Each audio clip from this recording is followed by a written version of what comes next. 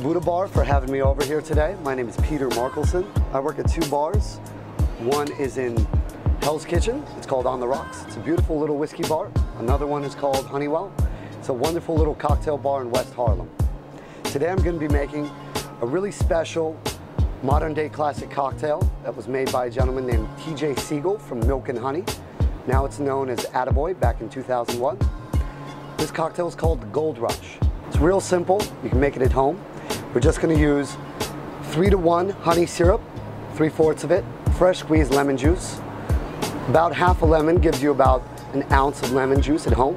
And we're going to use some Kentucky Bourbon, just Maker's Mark, 2 ounces. We're going to shake all that together, strain it into a rocks glass over some ice. And that's actually where the Gold Rush got its name. The way that the ice and the liquid glistens, it looks like gold. Here we go. Just 3/4 of the honey syrup.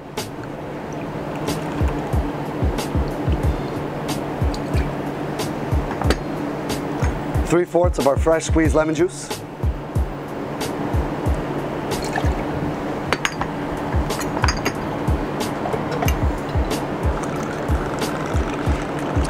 And 2 ounces of our Kentucky Bourbon. Now you can make real nice cubes at home in your freezer. All you got to do is just make sure you clean out your freezer, because ice does take on the properties and smells of other ingredients that are being stuck in there. Now you want to make sure that you introduce the ice to the liquid when it's coming straight out of the freezer, and you're just going to shake it nice and vigorously.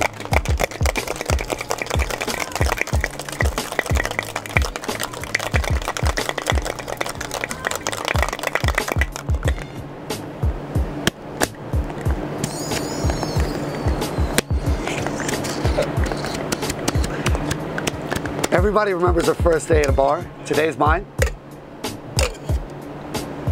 Get your rocks glass set up.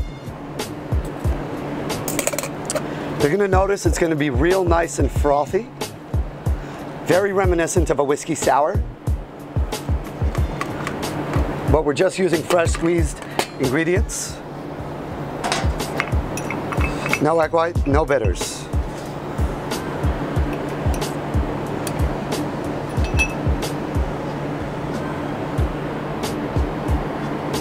Thank you, TJ.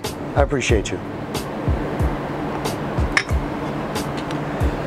The Gold Rush.